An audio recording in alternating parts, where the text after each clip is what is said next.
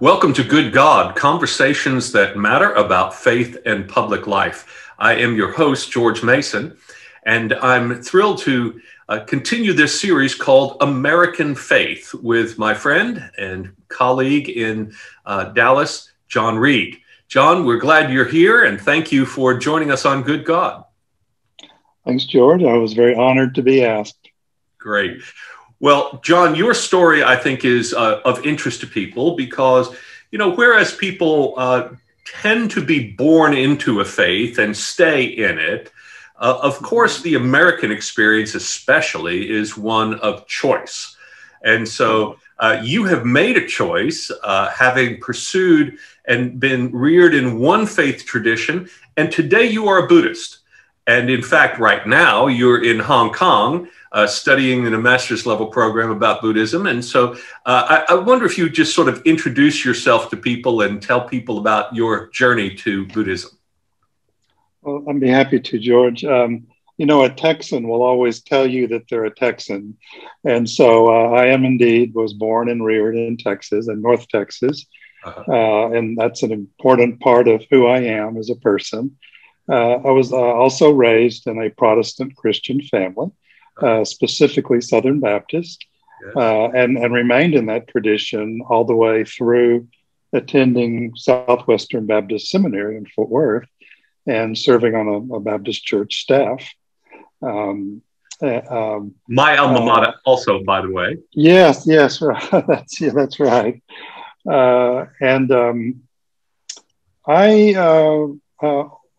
I, even as a college student, had my doubts about my faith. I was a very zealous Christian in high school and college, seeking to, proselytize, to convert, as was part of that, faith tradition of the evangelical tradition. But yet I still had my doubts, and I sought out elders to talk to and got guidance and continued to reaffirm my faith until a point that in the Southern Baptist tradition, there developed a great deal of a conflict in the 1980s. This was deeply distressing to me because I had never thought about the role of power in religion. Of course, now it's very obvious to me in every religion, not just one particular one. But I continued on the path because I had been raised as a person of faith, and I really appreciate that my parents did that. And being part of a religious community was really important to me. But as I encountered people from other faiths, my certainty that I was on the one true path began to crumble, and it took me several years of exploring. And I was, well, I think it was roughly about 15 to 20 years ago, about 20 years ago, when I began to specifically read about Buddhism and found myself deeply attracted to the emphasis on compassion and the emphasis on wisdom from many sources, and not contributing to the suffering of others. Now, those are not unique qualities to one faith. Really, all faiths include those. However, Buddhism, particularly the Zen Buddhism that I was introduced to about 20 years ago, with Zen, by the way, is a Japanese word, and the Chinese word is Chan, C-H-A-N. That emphasized, you don't have to give up your mind.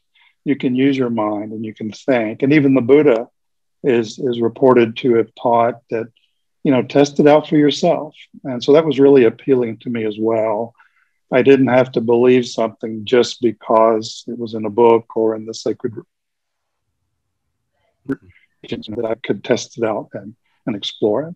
And so roughly around 15 to 16 years ago is when I began to say, I am a Buddhist. Yes. At least to myself. You know, I didn't really broadcast that, but at least to myself, I said, okay, that's what fits me and fits my path at this point in my life. Right.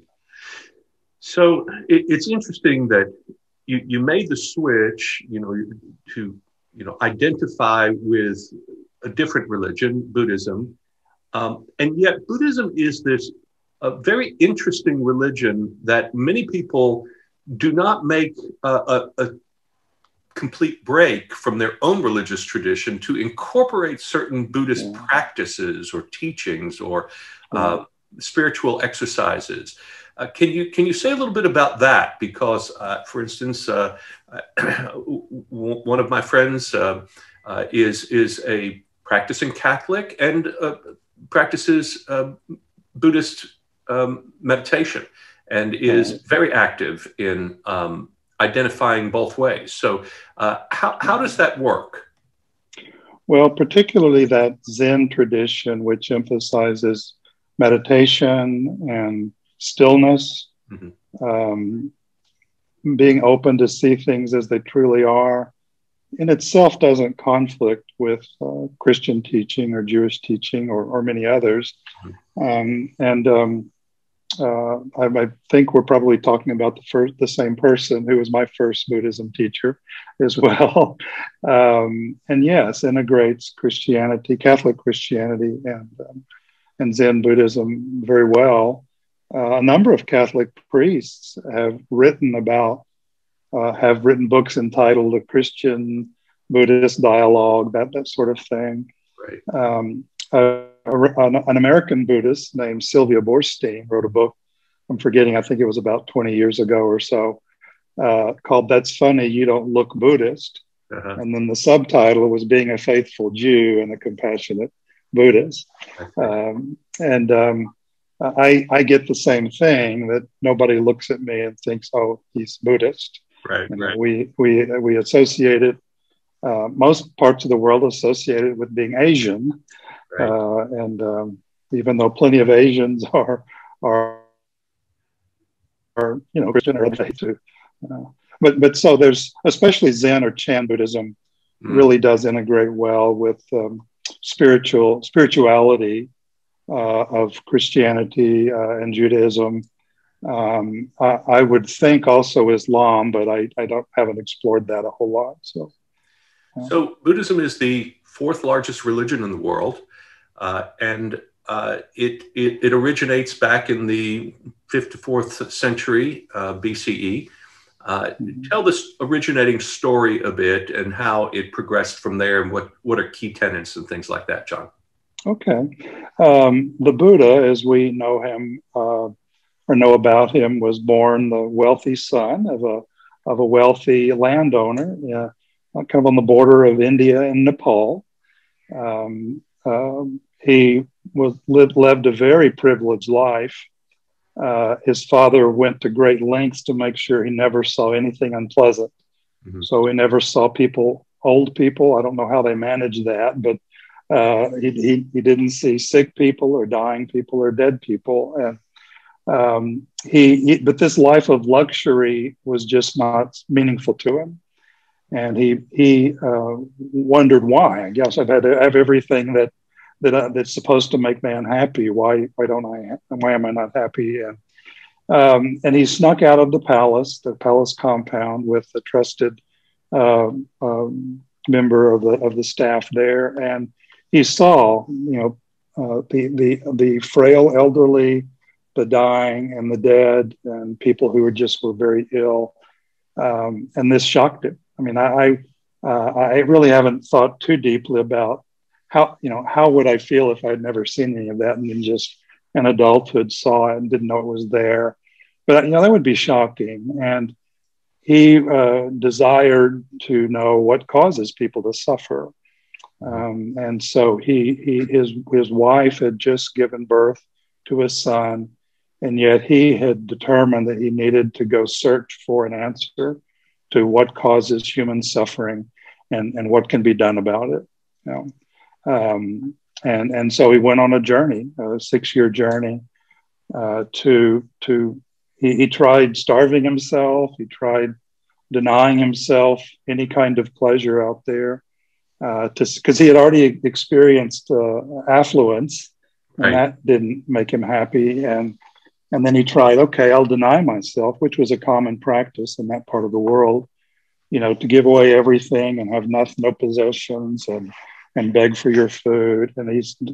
And so he discovered the middle path. Right. That the answer isn't at either of those two extremes. Mm-hmm. That we don't have to deny things that are pleasurable, but that when we crave them, it causes us suffering. Right. And it causes us suffering because, we try to make ourselves look beautiful and handsome, but age catches up with us, and gravity catches up with us. And just recently, in many parts of the US and in Texas, people lost their lives because of the ice storm, and lost their homes if they burned down and so forth. And even those treasured possessions that we think, I'm going to keep this forever, that they're impermanent. And so he began to teach, as people said, what's the deal with you? You seem so peaceful. He began to say, well, this is what causes suffering. Life is full of suffering. Some people think Buddhists think life is miserable, and that's not what he meant. We have times of pleasure and joy and happiness, and those are real. They're just temporary.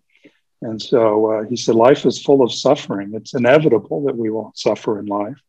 And that suffering is because we crave living forever, or having our loved ones with us forever, or our possessions. And there's a way out of that suffering if we will identify, acknowledge our craving, and cease to not necessarily give away everything. He said we didn't have to do that, but we need to practice generosity and share and care about the suffering of others.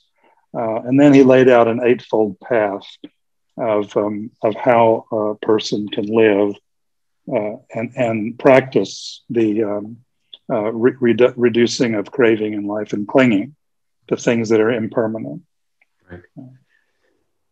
The notion of attachment and detachment is a significant concept in this, and as is this question of the role of the self, I think, which you and I both know from Christian scripture and Jesus' words about, we're told to deny ourselves and to take up our cross and follow him. But this idea of denial of self seems in the Christian tradition to be more around the idea of denying that that sense of self that is socially determined, that is somehow not your authentic self, but rather to deny yourself in order that you might receive the gift of self, in a sense, more genuinely from God, that is not dependent upon things and people. How does that square with a Buddhist teaching about self and attachment and detachment and things like that? Well, my background in studying and teaching psychology includes an important theory about attachment, and so I kind of struggled with that. Psychology teaches that we attach to our loved ones, and that gives us a feeling of security and helps us be emotionally healthy. And I mean, that is indeed part of how we develop as human beings, and not just humans, other species as well. Ducks and geese and dogs and cats and so forth. And so this is the word attachment can cause some complications for people. Does that mean I'm not supposed to love anybody? Right. Well, the answer to that is no. We are human. It is our nature to love and to want and to need others. And that really takes a lot of time to sort out what that means for an individual. Yes, I can love, I can marry, I can have children. That's not going to conflict with Buddhism. In fact, Buddhism would stop, like the Shakers' faith Right. did, Right. Yes. if you don't make babies, Right. and so no, that's absolutely not forbidden. I mean, the Buddha was married and had children, and he stayed married, and his wife died soon after the birth of the son, but his stepmother actually became one of his followers, and his son and other family members and so forth. But we often tell ourselves, I am who I am based on identity or faith or family and so forth. And those are the things we need to acknowledge and not crave. And that's difficult to do. It's much easier to talk about, the not getting the newest Apple Watch or the Right. newest car or something. We really can see that those things bring us temporary joy, but only temporary. That's really easy to say. Those are the things that, we need transportation. We need to tell time, but I can live without those things.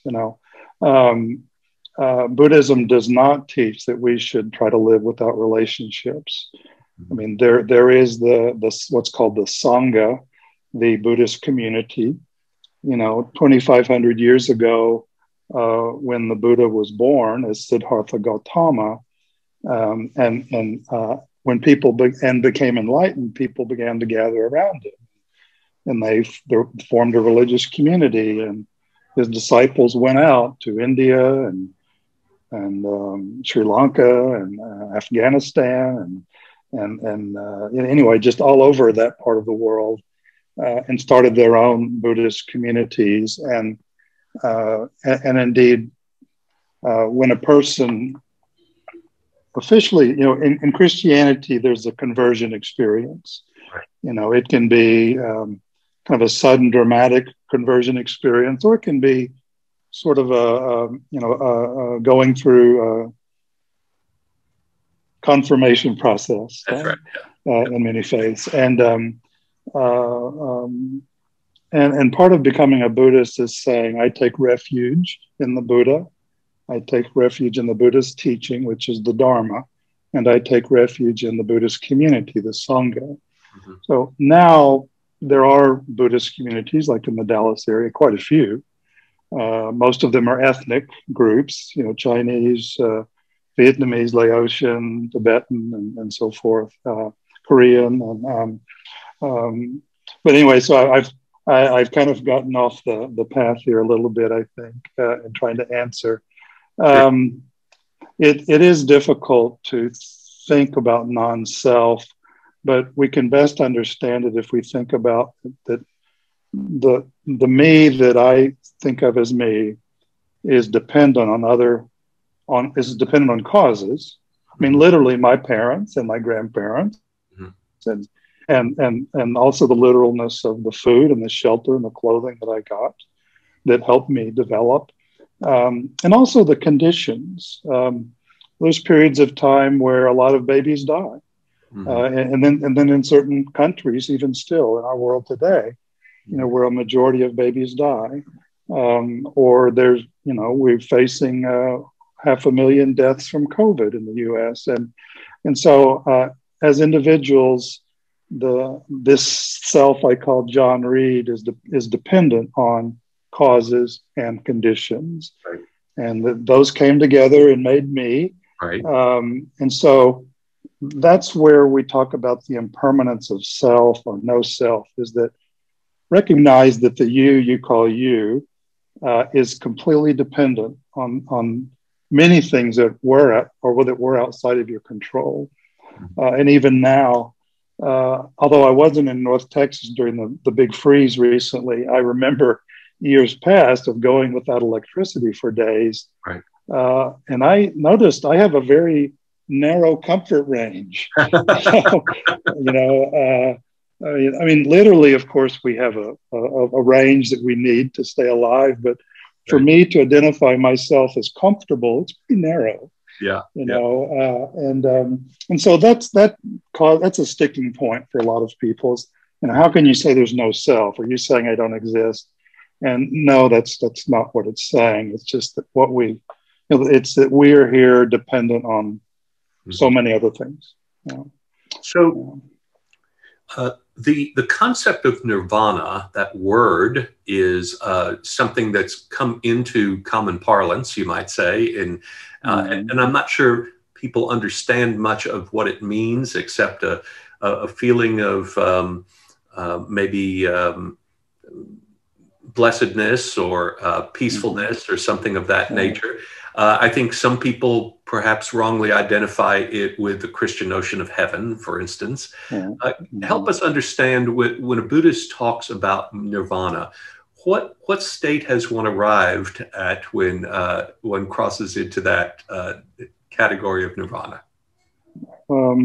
So this concept has a long history, you know, back to 2,500 years ago and longer in Hinduism.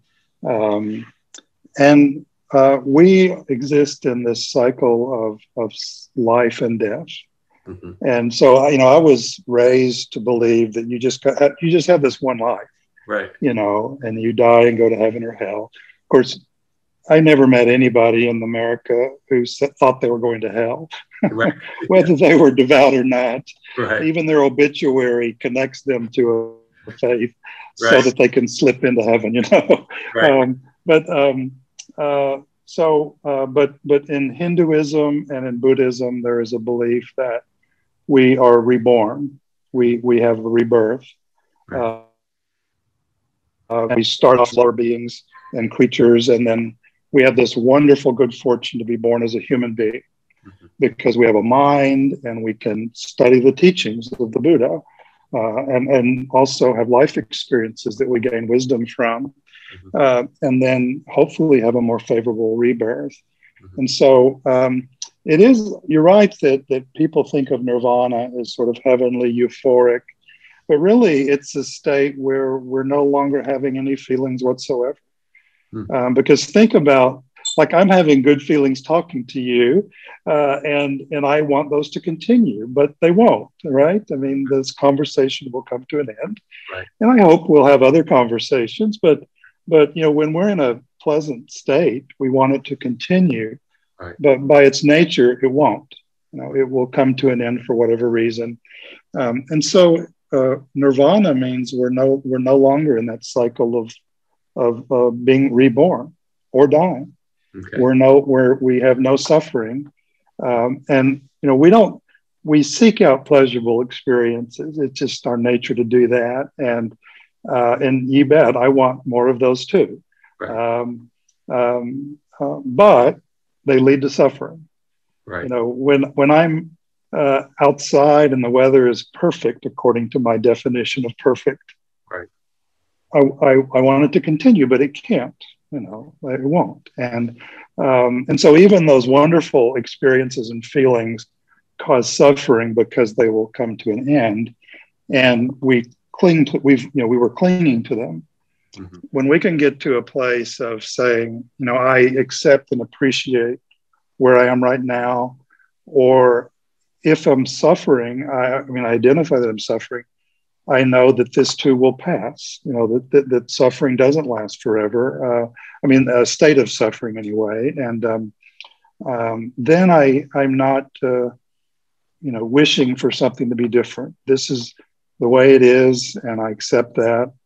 I do need to offer a disclaimer, though, that because the work that I've enjoyed being a part of, that you're involved with in Dallas, is reducing suffering and oppression, right? And so, especially modern Buddhism is very focused on social justice. They're called socially engaged Buddhism.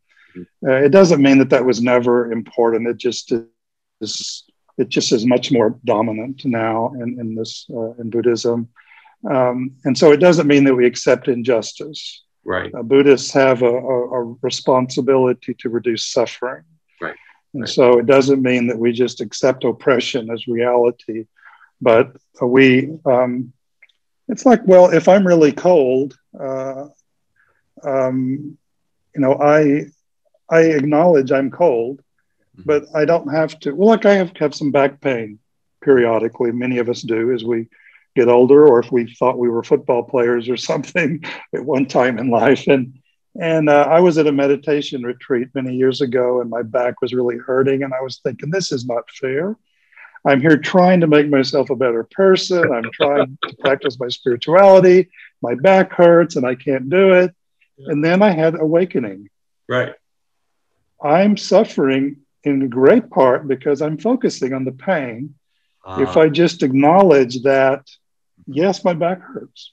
Right. And just, yeah, I mean, I shifted to try to get a better position. And at the break time, I got a different pillow to sit on. But wow, my suffering lessened when I acknowledged, yes, my back hurts. Right. And I didn't wish it to be different. I mean, I didn't think it's not fair or unjust. It just, yes, it hurts. And the pain lessened. And I mean, it was still there, but I wasn't focused on it. Right. So, and there's the literal cause of physical pain, and then there's the psychological pain that we add to it by saying, you know, as I was saying to myself, this isn't fair. Right. Now, Jon, Buddhism is curious in that there's not a lot of discussion about God in the religion. For example, you know, we as Christians, we might meditate, but we will also pray. And so there's a sense of a God to whom we pray and a personal God in that sense. But Buddhism is more of a way of adjusting to reality, of a kind of a way of life where if a concept of God is present, it's more associated with reality itself. Am I right about that, or is that different? Do you have a different way of putting that? Well, what I've discovered is that there's Buddhism as taught in the books, the sacred scriptures, right, and there's Buddhism as people practice it. Mm-hmm. And that took me years to realize that a lot of practicing Buddhists also believe in gods, not a supreme being God, but an earth god or a god of money, or. Mm-hmm. But now those are not all powerful gods. Right. They are gods with power. And in one of his books, Venerable or Zen Master Thich Nhat Hanh, a Vietnamese Zen master, said that according to Judeo-Christian Muslim perspective, he said, I'm an atheist. Right. Because you know, believing in a god or gods is not a part of Buddhism. Mm-hmm. And the Buddha, when asked questions about those things that we can believe but that we can't prove, mm-hmm, I mean, I certainly said, yes, I know there's a God, you know, when I was a practicing Christian, and but that was a belief, you know, and that was based on feelings and experiences and so forth. And I absolutely do not criticize that view or any other faith for that matter. Just the Buddhist said, there's things we can't know and we can't prove, and let's not bother with those questions.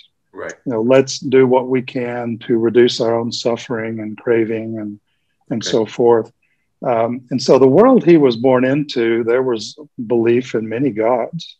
Right. You know, there were celestial beings that we might call angels, and you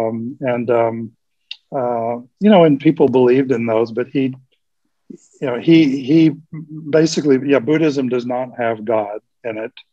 It doesn't require a belief in God, but many Buddhists do pray to the Buddha.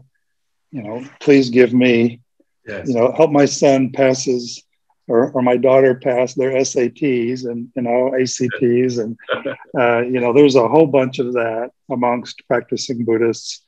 And even though the Buddha is technically and according to that doctrine not a god, certainly many people treat the Buddha as God or a god.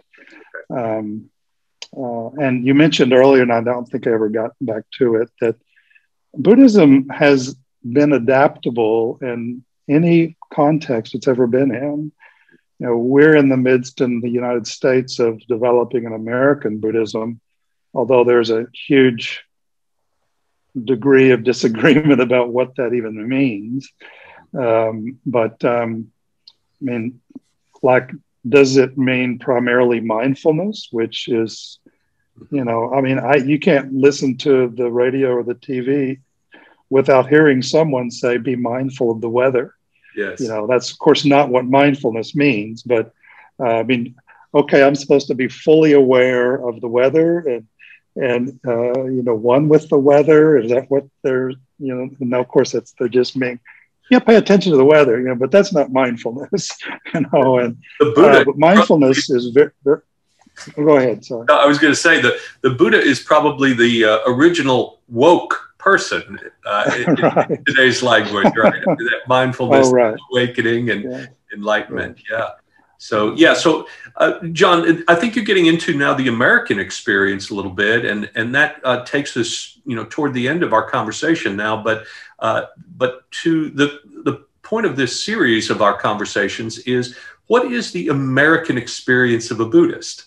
That is, we have a deliberately pluralist country constitutionally, but on the ground, Protestant Christianity has, for the duration of our country, been the sort of default culture, you might say, religiously, civil religion. So when you go about having known what it's like to be part of the dominant culture religiously, where are those points of challenge for an American Buddhist in the American experience? So I've had the unique experience, like you say, of being, well, it's not unique to be in the religious majority and then into a religious minority, but I don't look Buddhist by anybody's definition of Buddhism, or what it looks like. And so in the US, when the conversation comes up about faith, people are shocked or stunned, or they say cool, and when I say I'm a Buddhist because of that serene Buddha statue image of being peaceful. But I was getting to with the unique experience of when I'm in Asia, nobody expects me to be Buddhist either. They assume I'm Christian. Right. And I've taught psychology and English in mainland China several times. At some point in the conversation of my teaching, I feel like I need to disclose that, you probably would assume I'm Christian, and I was, but I'm a practicing Buddhist now. And once again, there's a lot of shocked looks about like why, and then there's, more one-on-one of why. I don't get into the why part in class, but so I had this privilege, and I really didn't like that word when I first heard it. I'm a white male, and I was Protestant, and I'm the firstborn male in my nuclear family, and I got some privilege from that. And I grew up not realizing I had all these privileges because we were not a rich family. We weren't even hardly middle income at that point. And but over time, as I've been willing to see the way things are, it's like, wow, I've gotten a lot of privilege. I'm also taller than average, and I get some privilege from that, but not from the airlines, though. That is not a place of privilege if you're tall or big. Right. And so eventually, as I began to learn more about other faiths, and I was in high school when the Vietnam War ended. I graduated in 1976, and I saw all these Vietnamese immigrants and Cambodians and Laotians. And I mean, a lot of Vietnamese were Catholic and still are. But I began to realize that they had a very different world that they had come from, and wanted to learn more about that. And it took years and years for me to sort of develop the ears of the immigrant. My ancestors were immigrants way back when, but once again, I've been in the majority in so many categories in my life that it took me a while to sort of hear what a woman's ears hear Yes. regarding male privilege, or what a person of color hears with regard to white privilege. And when all your holidays are Christian, Right. you know, you just think that's normal and the way it should be when you've grown up Christian. And you know, it took a while for me to hear that all these words on our calendar and our public speech are geared towards Christianity. And you know, radio hosts probably think nothing of talking about going to church this Sunday. Right. You know, as if that either is what people should do or are predominantly doing. You know, ignoring that a lot of faiths don't call it church. You know, and that they meet on Saturdays or Friday evening and so forth. Right. I'm not offended. I mean, America has this wonderful ideal, you know, of religious pluralism, but you know, that's a constant battle. As it is. You know, Faith Forward Dallas, and I've also been a part of the Richardson Interfaith Alliance. Mm-hmm. And I just treasure those opportunities of meeting with people from different faith traditions, the love and respect and the dialogue. I was just thinking that to me is sort of like a vaccine, which I need regularly, a vaccine against the pain of the hatred that we hear. Right. Every time I gather together with that group, those groups, it's like, okay, there's hope for this world. There's hope for this country, because these people with very different beliefs can focus on what they share, what they have in common, without pointing a finger at who's right or wrong and what they believe. You know, and well, that's the point of as our, you know, there's that's the point of our American Faith Good God series, is to become better versed with one another so that we can overcome those differences. Not to diminish the differences of different faiths, but to find those places where we can see the humanity of one another and celebrate our life together. So thank you, Jon Reid, all the way from Hong Kong, but really North Texas, sharing life together with us in this American faith experience. God bless you. Thank you so much, George. Thank you. All right. Take care. Take care. Bye-bye.